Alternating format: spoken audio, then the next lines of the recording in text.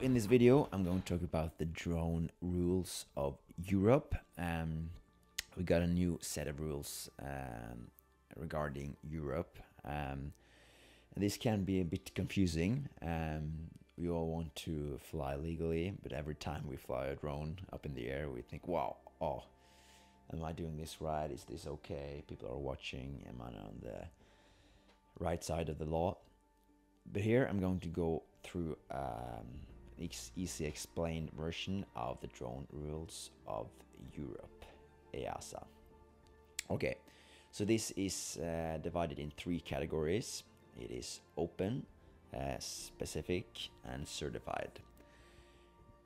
And usually most of our recreational people or regular drone pilots land in the open category. And you can see this this drawing or chart here.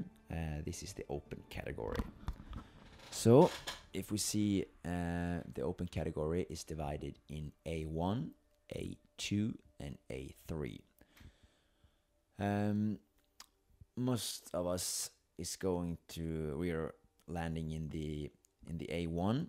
You see over here, you can fly over involved people, but not over crowds.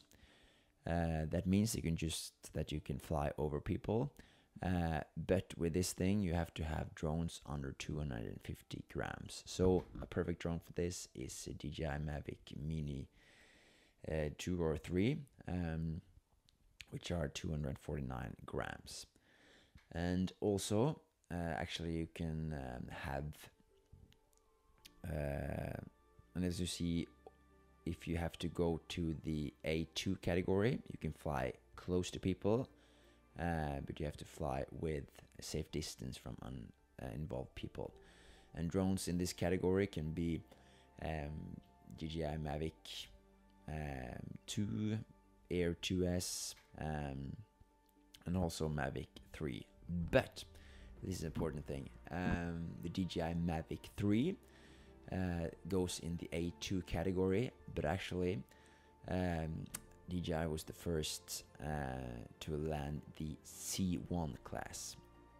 What this is that soon we will go over to the C class.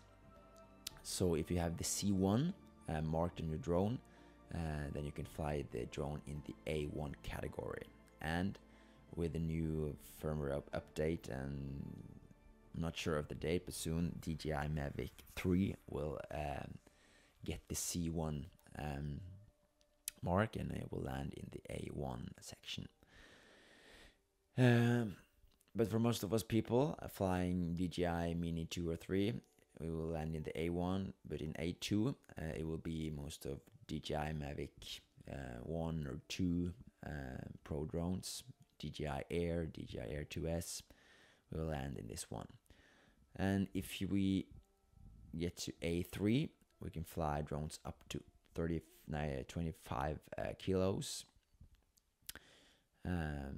So this is a good chart to just look at to see what kind of regulations there are.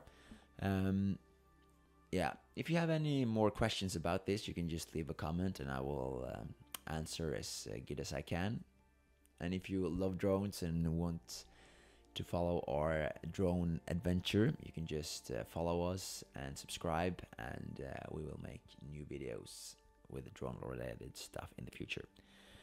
So hope you're flying safe with your drone within the regulations and laws of your country. I hope this was clarifying to you people. See you next time.